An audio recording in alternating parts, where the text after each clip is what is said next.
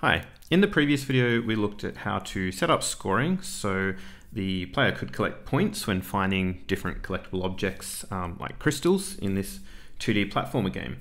But at the moment we don't actually have a way of displaying the score to the user. So in this video I'm going to show you how to set up a user interface or UI to display the score. So from the game object menu you can go down to UI, and then you can see a whole bunch of different UI elements like text. You could add images, buttons, you can add drop-down menus, input fields or text boxes, all sorts of different UI elements that you can add to the game.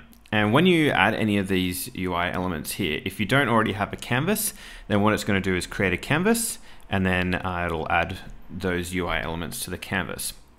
So the first UI element I'm going to be adding to this game is the text so that we can display the score. So when I select text, it will add text, but we can also see that we've got a canvas and the text has been attached to the canvas. It's a child of the canvas object, and there's also an event system as well. So you should have these three different objects in the scene. I'm going to rename the text to score text. So if I add more text in later on, if I add another text object, it's going to also attach to this canvas, and that text might be for displaying some other information to the user, like a game over message or maybe health or that kind of thing. So this is going to be called score, and it's attached to the canvas. Now the canvas, if you double click on it, it should focus on the canvas, and you'll see there's a white box. That white box is the canvas. So anything that's anything like text that you want to be displaying to the user, it needs to be inside that white box or canvas to be visible to the user. So if I double click on the score, we can see it's down the bottom, or score text. It's down the bottom left hand corner of the canvas, and the default text when you create new text, it just says new text. So what I could do is I could use the move tool and just move it into the canvas somewhere and just test this out. We should see new text there. Okay, so it's some small text at the moment, but it's displaying on the canvas. So what I'm going to do is position this text exactly where I want it to go, and I want to position it so that no matter what type of screen the player is using, whether it's a wide screen or maybe a different aspect ratio, bigger screen or a smaller screen, it won't matter. The text is going to display in the top left hand corner. That's what I'm going to do. So what you can do is you can move your text roughly to where you want it to be. I'm just going to zoom in a little bit here, and actually what I'll do first is I'm going to just type in the word score and a colon and a space, and I'm not going to put a value in there for the score yet because we've got a variable that keeps the score, so that'll be displayed next to that text. But I'm going to just change the size here and just make it a bit bigger. So you can change the default text there, you can change the font size, font style, you can change the color. So I'll just make it a little bit more visible here. So I'm not going to change any of these properties right now, but I can come back later and make this text look much nicer. But what I do want to show here is how you should position the text. So if you click on this box here, what you can do is basically anchor the text to an area of the screen. So I want to anchor this text to the top left hand corner. So I'm going to click in this box here. And what that means is the position that I move this text on the X and Y axes from the top left corner, from that anchor point, that's going to be the same regardless of screen size. So I'm anchoring this text to the top left hand corner. And if you hold down Alt or Option if using a Mac, you can also set the position to one of the corners. So I'm going to click on the top left hand corner as well. Or what you can do is just, now that the text is anchored to the top left hand corner, I can just move that text wherever I want, and we can see the position, X value and Y value are basically how far away this text is from that corner, the top left hand corner of the screen. All right, so I roughly want the text there, so let's just check that out.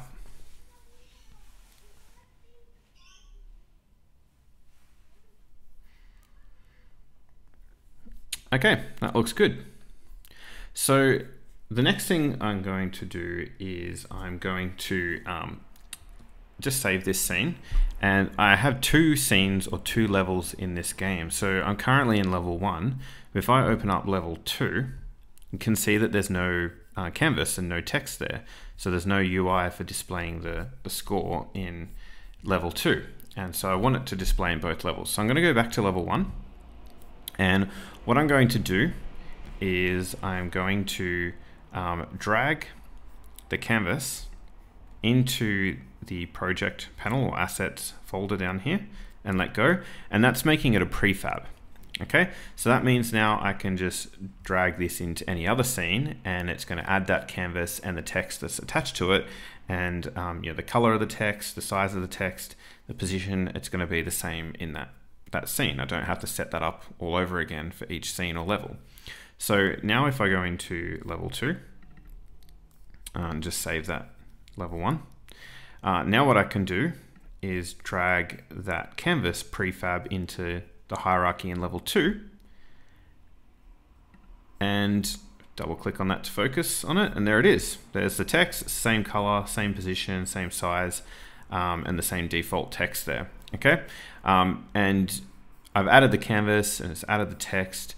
I can also go to game object UI and add an event system as well to level 2. So now if I just save that scene, if we go between level 1 and level 2, they both have the same UI, so they can both display the score. All right, now what I'm going to do is open up the script, the player controller script, and if we scroll down, in the previous video we added this block of code here.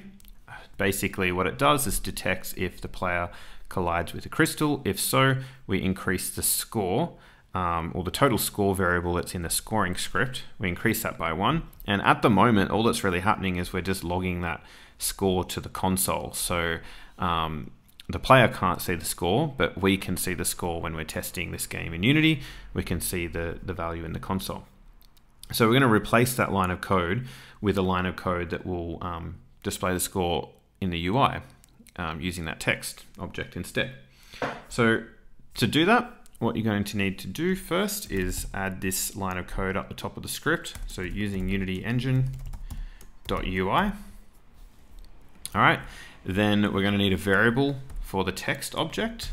So public text, and I'm going to just call this score text. Okay, and then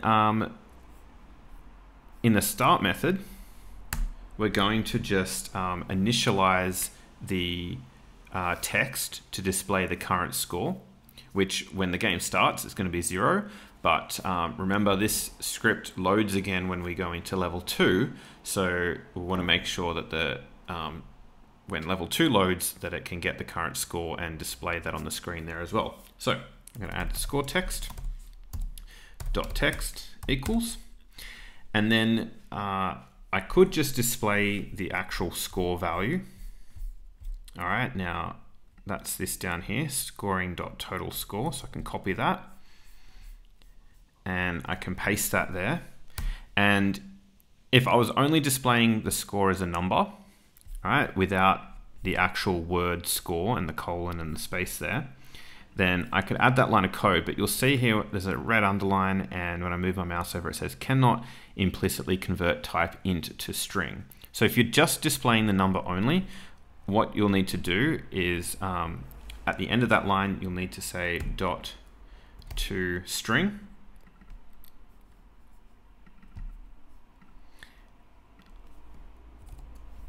and then open close parentheses. And so this integer value, the score, is going to be converted to a string value before it's used to display on the text. So it needs to be a string.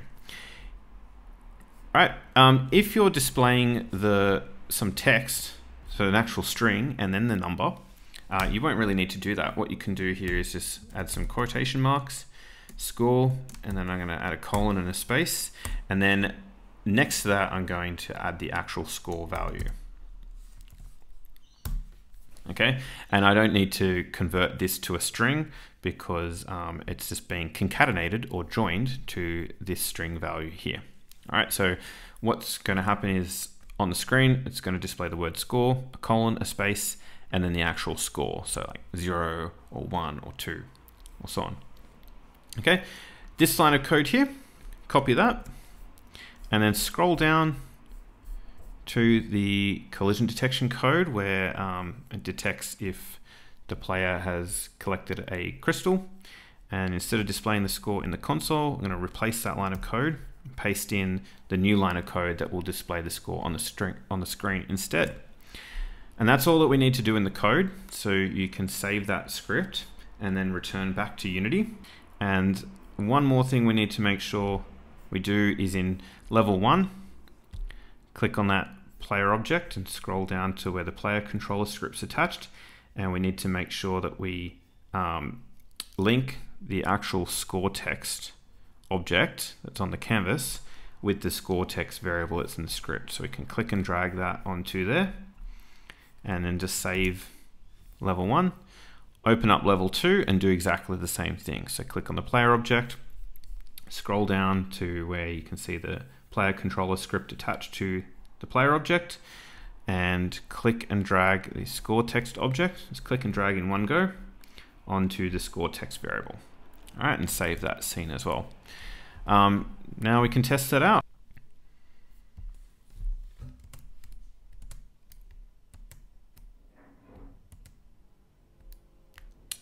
And collect some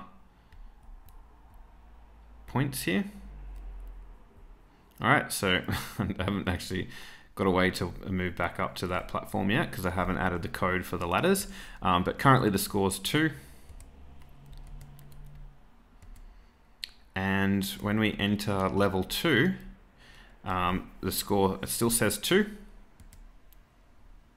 And now if we go and collect this crystal here, the score increases to 3.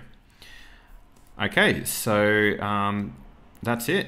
So the UI is working in both levels. So now if you were to add a third level, you just need to make sure that you add that prefab, the canvas prefab to that scene as well, and to any scripts in that level that refer to that score text object. Just need to make sure that that would be linked to the scripts as well. Okay.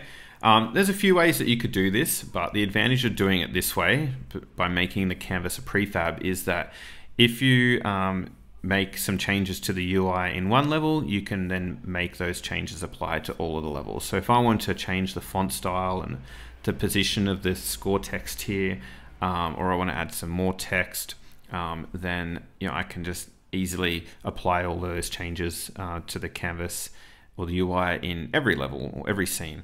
And if I don't want to, I can still make each scene look a little bit different. But if I want the UI to be consistent across all scenes, then it's a really easy way of doing it. Anyway, that's it for this video. In the next video, we're going to look at how to set up a health system for this game. Thanks for watching.